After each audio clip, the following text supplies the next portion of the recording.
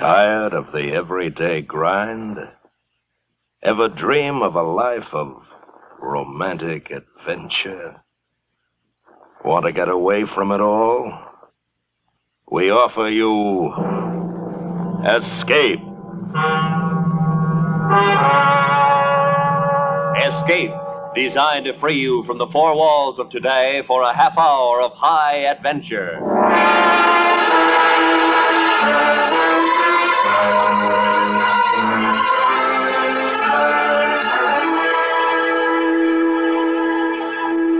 You are making your way, tearful and alone, through the dark Caribbean night. While ahead of you, arms held out to you, stands the most beautiful girl you've ever seen, and the most evil.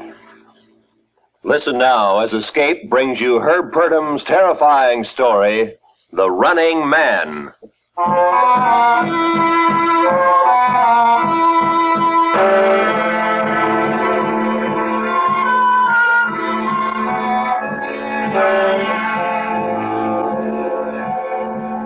It was hot in Taylor that night when it began. The little Honduran banana port simmered and stewed in a sticky heat that made your bones soft and your skin wet. Even Chato's casino wasn't much relief. The usual handful of Chapinis and Caribs crowded around Chato's warped and tired roulette table, while above, the big ceiling fan slowly churned up the warm, smoky air. All right, little ball. Drop anchor in that number 4. Número 4, señores. Rojo. You win again, Captain Markham. That's the way I like it. You've got it, Markham, all of it. My lucky night, lad. Yours will come. Not me. I don't have lucky nights. That's Tomas. Es verdad, señor Owen. Lo siento mucho. Yeah, I'm sorry, too.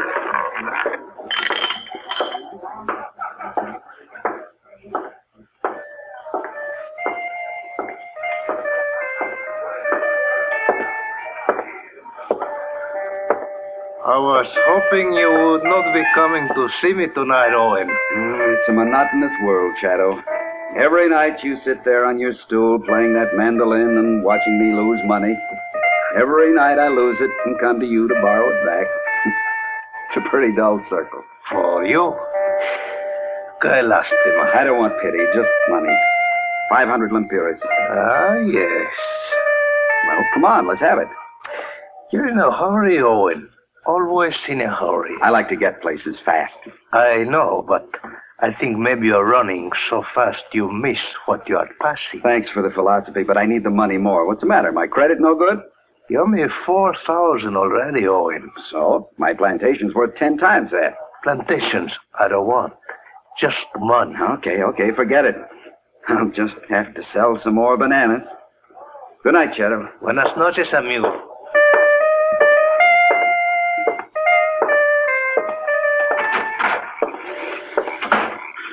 Good evening, Owen. Hello, Mr. Loomis. Mind if I sit down? Hey, you lose again tonight, Owen? Chato ought to oil this swing. We've been asking him to do that for 15 years. Yeah, always the same answer. Mañana. Tomorrow he'll do it. He's a Carib. He's happy. And the swing still squeaks. Mm-hmm. Hey, look, Owen. Your socks are nearly half finished. They'll be ready by Christmas. Christmas? It's slow work. You spend months knitting me a pair of socks you could buy for $5. Well, I like to knit. It gives me time to meditate. Is that the same reason you stay in this hole? You've been a big man for the American Fruit Company 20 years. You must have enough to get out of Honduras. Yes, Owen, I have enough money to retire. More than enough, I guess. But it's not just a job. Taylor's my home, as it will become yours. Oh, no. Somehow I'm going to make enough money to pull out of here. You'll change your mind. You're young and impatient with life. At least I get things done. It's true. In 3 years, you've built up a fine plantation. You work hard, Owen. But you also throw a great deal away on Chato's wheel trying to get rich in a hurry. Well, if you don't mind, sir, no lectures tonight. When can I start shipping? Well, what's your deadline?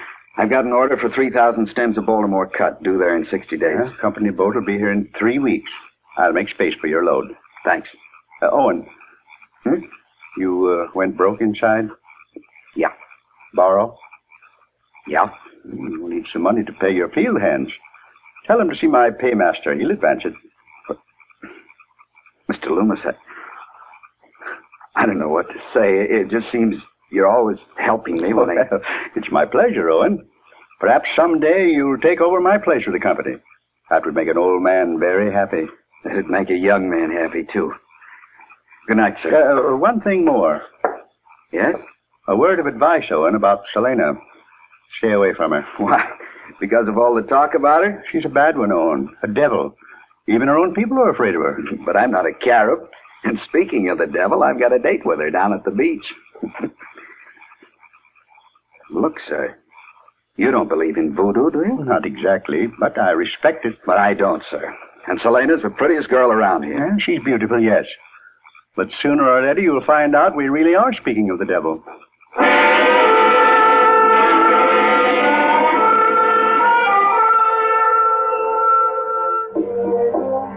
When I got to the beach, it seemed empty except for a few sleeping gulls. Then I saw her coming towards me in the brilliant moonlight. Selena walked like a cat on parade, her body swaying in unconscious rhythm, her long black hair flowing loose and glistening over her bare shoulders. Swimming or talking or just lying quietly beside me on the warm white sand, Selena was a wonderful antidote for loneliness. Perrin, you are happy with me, yes? Sure, Selena. Sure I am. Then why you look at me so funny tonight? I didn't realize I had. But Senor Loomis, he tell you bad things about me, no? Forget it.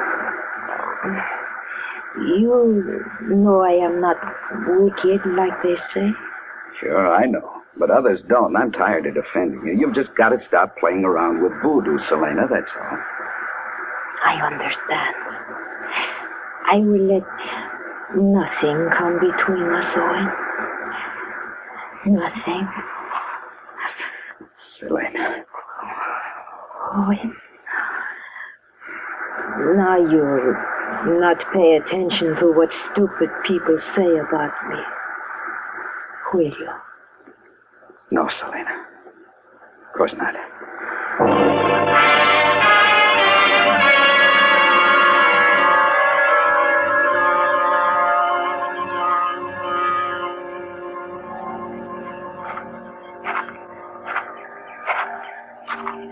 Hello, the house. Anybody home? Here on the porch. Glad you came. I got a surprise for you. Surprise? How'd the loading go? Same as always. Ship's pulling out now. What's the surprise? My socks finished ahead of time? Oh, no. This is far more important than my knitting. Come inside. Well, you're certainly being mysterious about it. What is it that's... Oh. You must be Owen. I'm Betty Stannard. Betty's the daughter of a friend of mine, Owen. Yeah, and as a tourista, she'll need showing around the island. Oh, but Betty hardly needs some showing around, Owen. Well, of course she does, and I'm the one to do it. But you don't understand. She is... All right. We'll let her decide.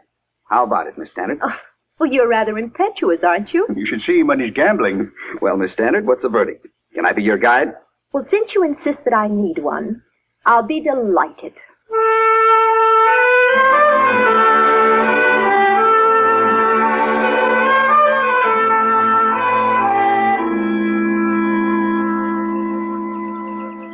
Well, you've now traveled on Taylor's one railroad. 56 miles of it belongs to the American Fruit Company, but those last 4 miles are all ours. Oh, and so impressive. Even from the maintenance car. There's our house. Your house. I'm only a turista, remember? But if you stay, you'll be a chapine. I think I'd rather be a turista. What? Give up a chance at this wonderful life of tropical skies and red bananas? And chiggers and scorpions and zopos and mosquitoes. Huh? And sopalotes and paludismo. Wait. Stop. Something wrong? Plenty's wrong. I spent 3 days showing you the sights of Taylor and the banana plantations, but I never said anything about black buzzards or malaria. Where'd you learn all that? Here. I was raised in Taylor. Well, are you going to show me your house and the rest of your plantation? So you can make more fun of me? Oh, You were the one who insisted I needed a guide. You and Loomis must have had quite a laugh. Well, I admit it started out as a joke. But... Yes? Well, I've spent every day with you since I came here. That's a lot of time to waste on a joke. Perhaps you mean it's a lot of time to waste on me. It wasn't wasted, Owen. Betty, I owe you an apology. Owen... With me, it started as a kind of a game, too, but now it's changed. In 3 days, it changed. Changed for me, too. Then you... Yes, Owen. Oh, Betty. Betty. No, wait. Before you say anything, Owen, there's one thing we must settle. You're gambling. Oh? What about it? You must quit, Owen, completely. You're serious? I've never been more so. Will you do it for me? Well, with my bad luck, I guess it won't be too hard to quit. Promise me, Owen. All right, you have my word on it. Good. And now go on about the tropical skies and red bananas. Zompopus and all. Zompopus and all. What? Oh, no. What was that? I don't know. It came from those trees there, near my house. It sounded vicious somehow. Probably just a wild cat. I think I'd better take you home, Betty. Owen, that wasn't a wild cat. Let's not talk about it. There's nothing to worry about, Betty. Nothing.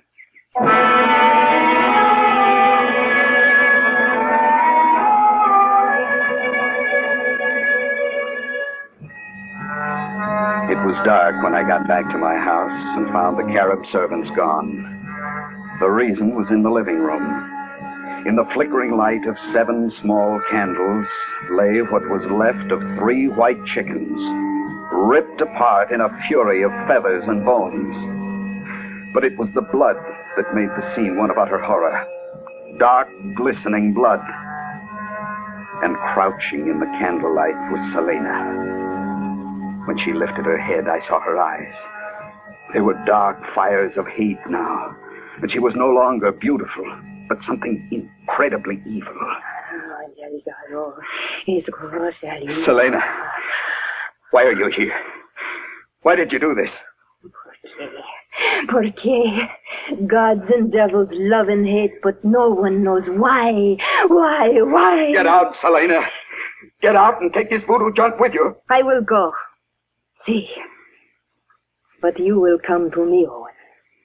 You will come. Never. You will come, for you are cursed tonight. I have put the curse of fortune on you, Owen. The what? From now on, you will never be able to lose. My wedding gift, sweetheart.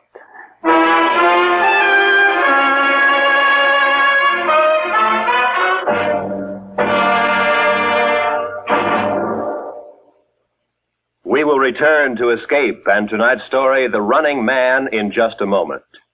Univac, the magic electronic computer that adds up figures faster than people can think, will be on the job election night along with CBS Radio's top newsmen. Don't miss the special election returns broadcast at 6:15 p.m. New York time. And make CBS Radio your election headquarters on election night starting at 8 p.m. New York time. And now, back to Escape.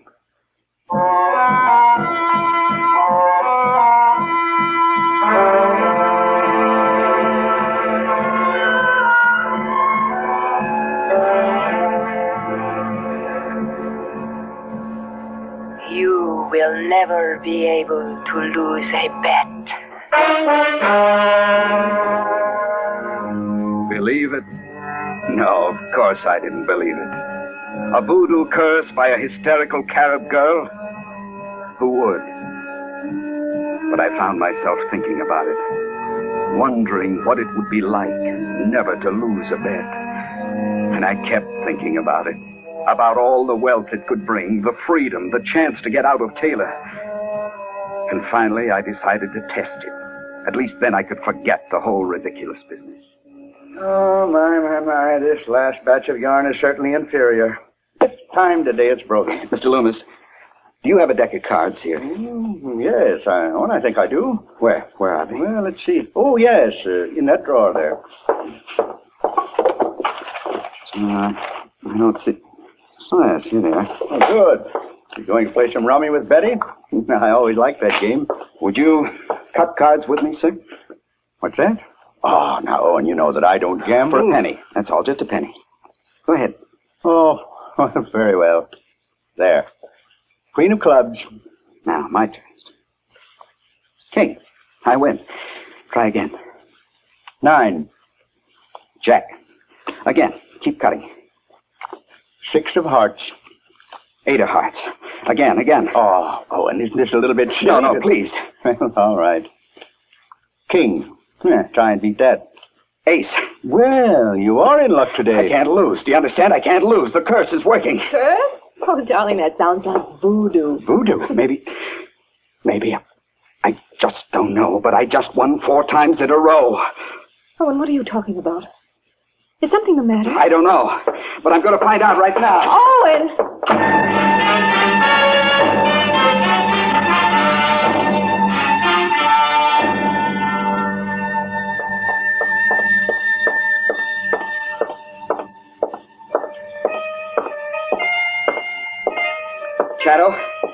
Shadow, I've got to play the wheel. Too early, amigo. Later. Now, Shadow, now. So much impatience, my friend. The croupier is not here. No one is here but me. Well, then you run the wheel. Me? But I am the owner. It's not proper that I run my Proper? own. Who cares if it's proper? I do. Come back later and you can play. You don't hear well. I want to play that wheel now, Primitivo. Primitivo? You're giving me much insult, senor. An apology would save me the trouble of having to kill you. I'm sorry, Shadow. That was a stupid thing for me to do. Here. I hope I didn't break it.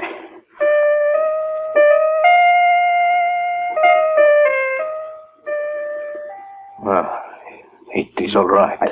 I lost my head. You lost a friend. I said I was sorry. See. I'll come back later. My casino is open to the public, senor. Look, Shadow, I didn't mean that crack about Primitivo. Adios, senor. But I... Adios, Shadow.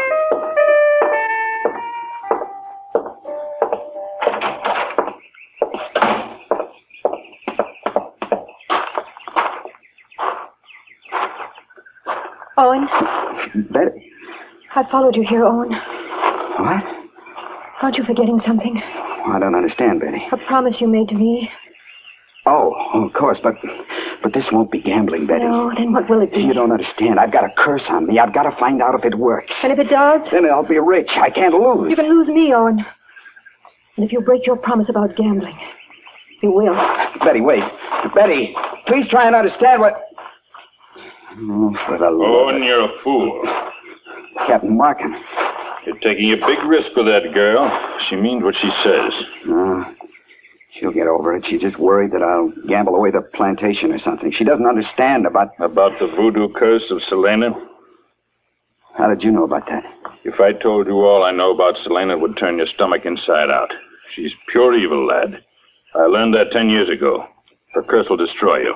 The curse of winning?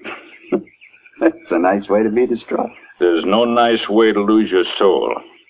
Just what is it you know about Selena? Nothing you'd believe now. But I know she wants you, and she may get you. And if that happens, may God have mercy on you, because she won't.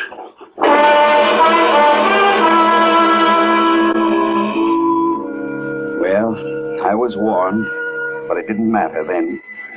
All I could think about was the way I'd won cutting cards with Mr. Loomis. The curse seemed to be working.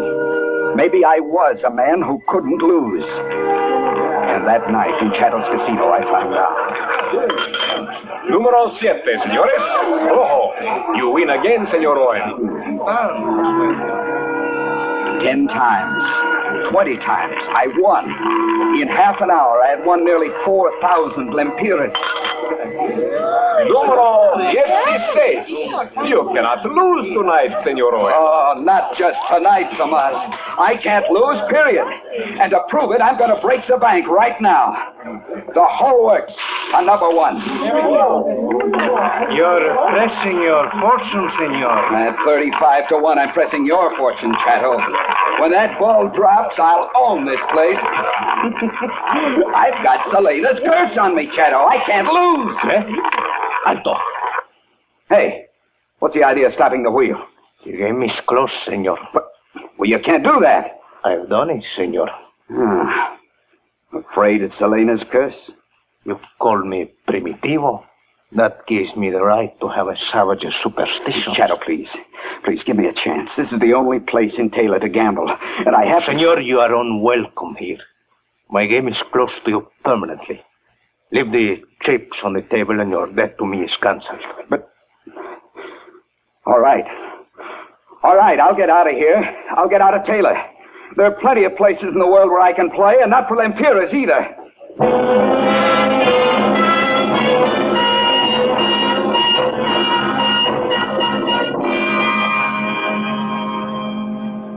So, Owen is gambling at the casino. And winning. Selena has him bewitched right enough. Isn't there a way we can stop this? Well, lass, it depends on Owen. If he has the will to stop gambling, yes. But if he doesn't... Owen. Mr. Loomis, will you buy my plantation? Why? Oh. Owen, you don't mean that. You can have it at a bargain. It's worth $20,000. I'll sell it to you for 10. No. Owen, you worked for 3 years. Betty, I can run that 10,000 into millions. Don't you understand? But not here. I've got to go where the money is. Monte Carlo, Deauville. No, I will not let you do this. You won't. Well, you're taking a lot on yourself, Mr. Loomis. Haven't I always, Owen? You're like my own son. You know that.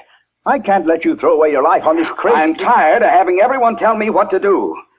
All I want to know is what you'll give me for my plantation. Name your price. Nothing. Nothing. Betty, talk to him. This is our chance to be rich. I can make enough for all of us, but I need a stake. You have enough money now, Owen. If you don't throw it away... Throw it away? I'm going to turn it into a fortune. You call that throwing it away? You don't get anything for nothing, Owen. But I tell you, I can't lose. The curse works. I've tried it. Even if it works and you can't lose, it's still a curse, lad. There's no happiness Shut up, in it. shut up. I won't listen to any more of this sanctimonious drivel. Mr. Loomis, give me 5,000. No, not 5 cents, Owen. But you've got to. There's no one else. All right, now, listen to me. I'll give you 20,000 for your plantation. Well, that's more like it. On the condition that you stay here in Taylor for 6 months to think it over. 6 months? Yes. And if you still want to leave, Well, you're out of your mind. I'm leaving on the next boat, and you can't stop me. I can. I'm a big man in Taylor, remember? Before you get your clearances from all the ministries and the national police, I can have you wrapped up in so much red tape you'll never get away. It won't work. It will work. And for your sake, I'm going to make arrangements tonight. Now. No, you can't do this to me. I'm doing it for you, Owen. That's the difference. No, I won't let you do it. Now, let me pass. I said no, get back. Mr. Loomis. I'm sorry. No. Lass, what is it? Oh. What's the matter? Is he hurt? He's dead.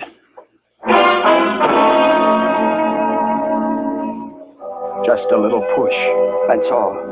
But when Markham lifted the old man, I could see he'd fallen on the needles with which he was knitting. The needles were buried in his back, and now blood was dripping from them onto the socks he'd been knitting for me. You killed him. He was trying to help you, and you killed him. No, it was an accident. I didn't mean... Didn't you? I only pushed him. I think I'd better get the police. Markham, wait. Betty, you know I didn't mean to hurt him. You know that, Betty. Don't touch me. But please, listen. I love you. Get away from me. I don't want your love. Just leave me alone. Won't you even let me explain? Explain to the police, Owen. Police? No. Markham, I've got to stop him.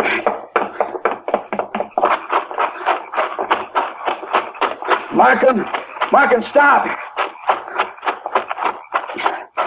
Markham, please help me. They'll hang me. They sure will. But you know it was an accident. You can help me get away.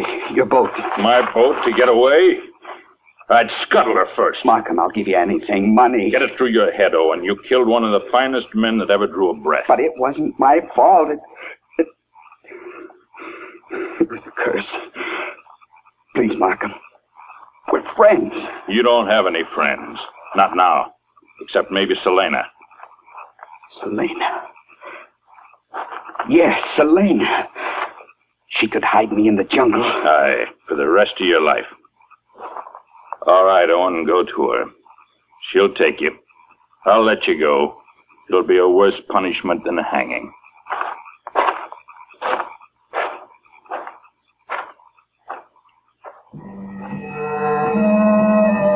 I was lost. One moment I was a man with friends, a sweetheart, a future, a man who couldn't lose. But now I was alone in a world of hate, with nothing to hope for, not even my life, unless... Yes. I turned and I saw her, Selena. She was standing at the edge of the jungle, smiling, evil. She was waiting for me.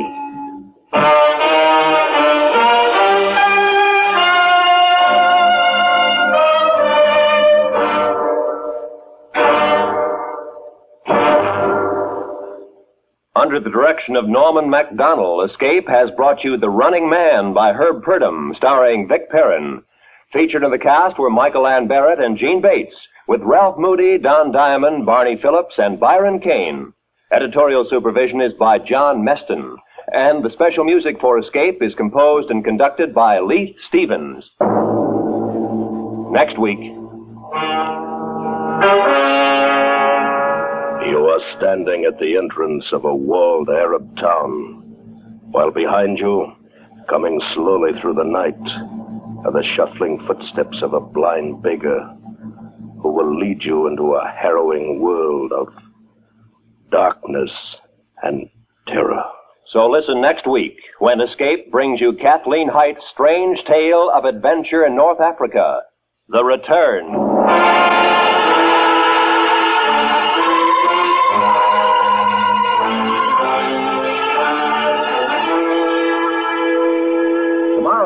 Hear Herbert Marshall as Frankenstein on CBS Radio Suspense and Viva Zapata on Lux Radio Theater. Remember, Suspense and Lux Radio Theater tomorrow evening on most of these same CBS radio stations. Stay tuned now for Robert Trout with the news, which follows immediately over most of these same stations. Roy Rowan speaking. This is Peggy Lee. Your vote counts. Hear the election results on the CBS Radio Network.